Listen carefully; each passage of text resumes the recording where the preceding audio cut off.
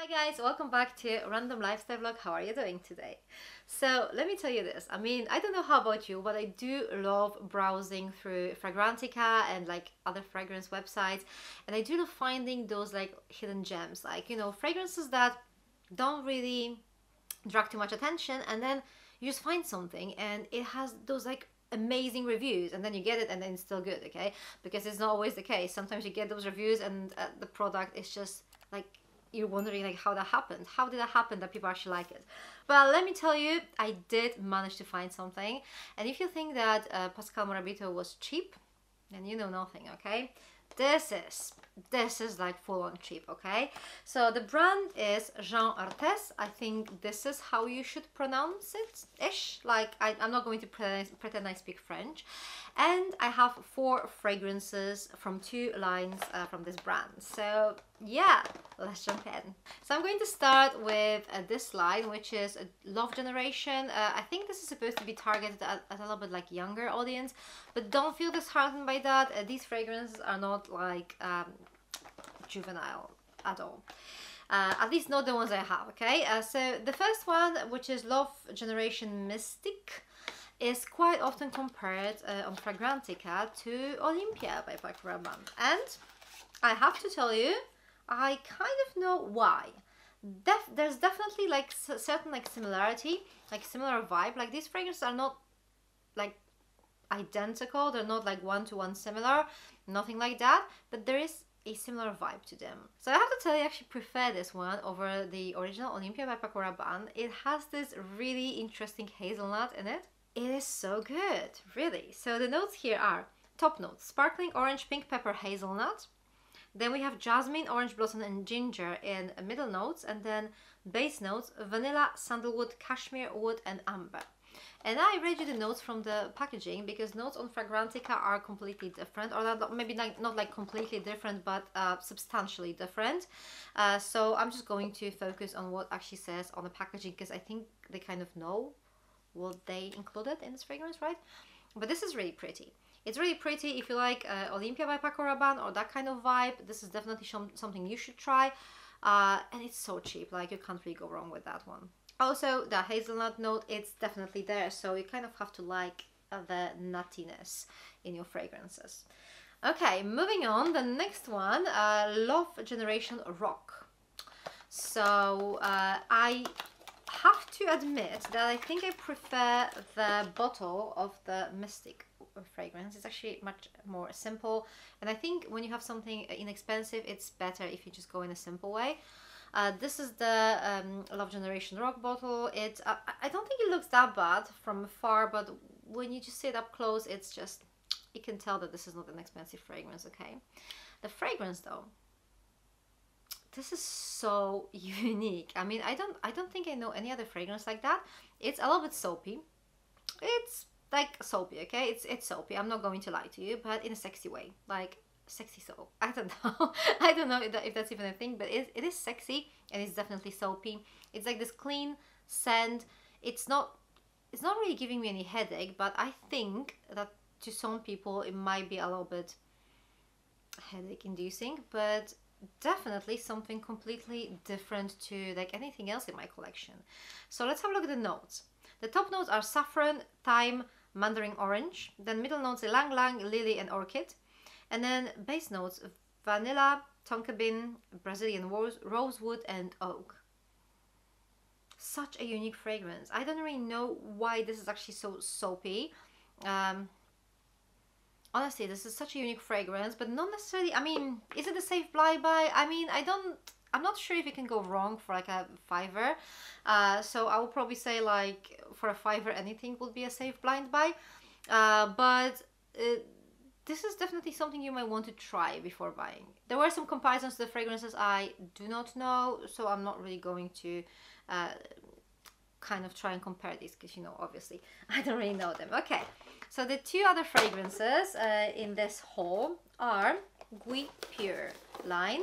And we have the original Gui Pure and Silk, and this is the Gui Pure and Silk Havana Mon. So these are the 2 fragrances, and here I'll be able to give you some comparisons, okay? So let's start with the original Gui Pure and Silk. And okay, the bottle I dropped it. Yeah, what do you think about that, guys? I can't really tell you that I like bottles like that. It's very kind of, I mean, it's supposed to be like quite, I think, oriental, but it's just, I'm not a fan, okay? Also, I don't really like the fact that it's super wide and it takes a lot of space on your like vanity. And I mean, if you have like only a couple of fragrances, then that's fine. But if you have like a proper collection, then it's just really uncomfortable. So this fragrance has been compared quite a lot to Hypnotic Poison by Dior. Again, I kind of see where people are coming from here, because there are certain similarities, although I don't think this is like one-to-one comparison. I think the first fragrance I mentioned is actually more similar to Olympia than this to Hypnotic Poison. So the notes here are, and if you are familiar to Hypnotic Poison, you probably see some similarities. So the top notes: sweet almond, coconut, licorice, angelica.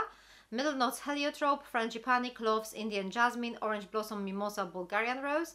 And then base notes: vanilla, sandalwood, musk, and oak moss. So definitely there's a certain similarity to Hypnotic Poison, but this is not that much in your face. This is much more, I would say, blended, much more like gentle, closer to your skin. It does not have like crazy sillage. So this is something that will be closer to your skin. If the original Hypnotic Poison is giving you a headache, then try this one.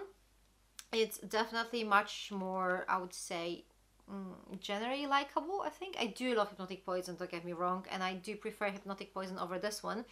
But I'm kind of guessing that if you kind of like the Hypnotic Poison vibe, you like those bitter almonds, the licorice note, if you like all that, and you kind of for some reason cannot stand like how powerful the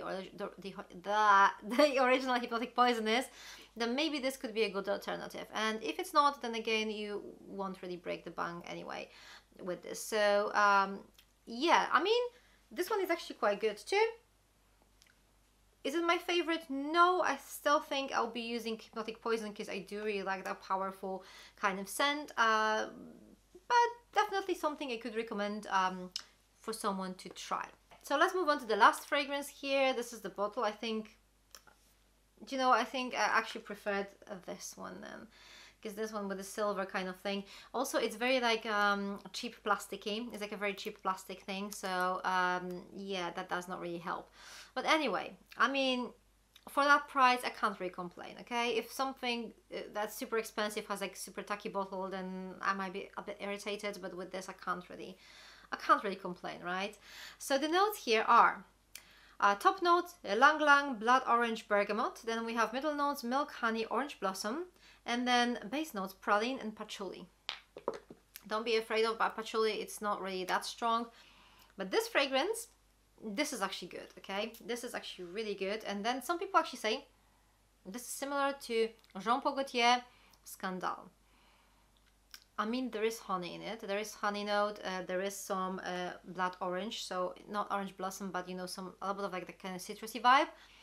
But I don't really find this like particularly similar. So many people actually compare this fragrance to Jean Paul Gaultier Scandale, and I kind of, I mean, there is this honey note in here, right? And I think you kind of get like a similar-ish vibe, but it's quite distant. I mean, I wouldn't really say that this is similar at all. It's like a very pleasant scent. It's kind of, it's not, again, not that much in your face compared to Scandale, for example. But to me, this fragrance has its own like kind of DNA. I wouldn't really say that this is like a lighter version of Scandale for sure. It's a little bit different. It's very like cozy. It's very yummy. It's just so like almost like calming, you know. I really, really like the scent. I wish it had like a bit better bottle, or like at least like not that wide. I mean, but then I really, really like this one. I think this one is actually my favorite out of the whole collection. And then probably this one would be my least favorite, because, you know, this literally smells a little bit like a lighter version of Hypnotic Poison. Okay, so these are the 4 Jeanne Arthes fragrances. What do you guys think? Have you tried any of those or not? Or maybe you tried some different fragrances from this brand. If so, I would love to know your thoughts. Do you have any recommendations? I'm really actually curious about this brand. So far, it looks really good. And I would definitely like to try some more fragrances from this brand. I mean, why not? I mean, for like a $5, it seems like a bargain, right? Anyway, this is everything from me today. Thank you very much for watching. For more fragrance related content, check those videos on my left side. I'm going to see you very soon. Take care. Bye.